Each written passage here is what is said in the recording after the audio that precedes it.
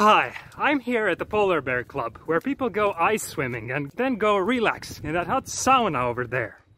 But I'm not going there, not just yet, because today I'm gonna be coding on ice.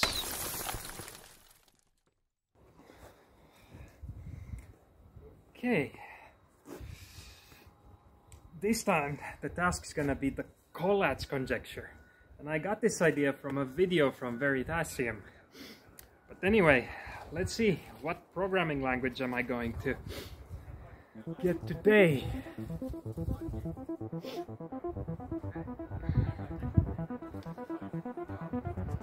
It's Python. Shouldn't be too hard. So let me create a file here. Program.python. And I begin by defining a function. I'll call it Collatz, and it's going to take a number as an argument. If this number is going to be even, then we will divide it by 2. And dividing by 2, I'm using this double slash so that it converts it to an integer format. Otherwise we have floating point numbers and it just doesn't make sense. It's an even number anyway. Now if the number is odd, then I'm going to return 3 times that number plus 1. That's what the Collatz does. It's basically halving a number if it's even and multiplying it by 3 and adding 1 if it's odd. Now let's test with a number, say 7. And you repeat doing these steps until the number is 1. So while the number is different than 1, I'm going to call this function and print it here so that we know that it actually works.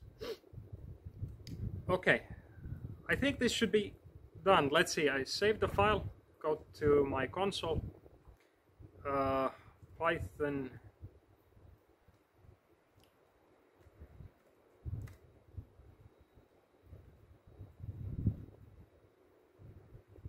Yes, okay, seems to work. So 7 multiplied by 3, 21, plus 1, 22, divide by 2, 11, times 3, 33, plus 1, 34, divided by 2, 17, times 3, 51, plus 1, 52. It looks good, but it doesn't print the end result, so I wanted to also print in the end 1, or the final end value here. Let's try it again. Yeah, and it's really interesting that we don't know if this kind of sequence always ends up being at 1. I remember that in the Veritasium video there was a statement that the highest number we tried was something like 2 to the power of 68, I think it was. But this won't work if I try it here because the number is too big. I don't think Python supports some. Or does it? I don't know how, but it seems like Python can do it even with large numbers. Okay, I'm not that cold yet, so how about I try to test Collatz conjecture for numbers above this. So let's start with this number. I'll rename this variable into x, and then here let's have an infinite while loop. So while true, this goes to the right, and here I'm gonna say x plus plus, so increase the value of x, and then n is equal to x, because I'm gonna transform this n here during this part. Okay, so now if I try it again, I get an error because Python doesn't know the syntax. Plus equals to 1 should fix it now.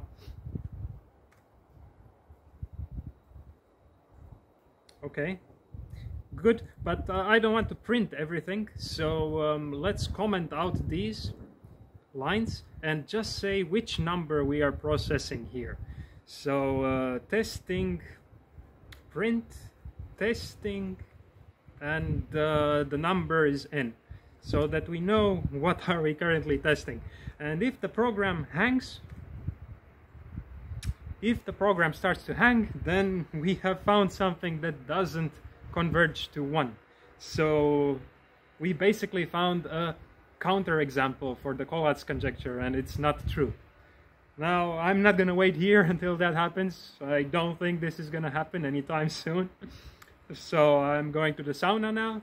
Thanks for watching. Hope you liked this video, and let me know what I should code here next. See you guys.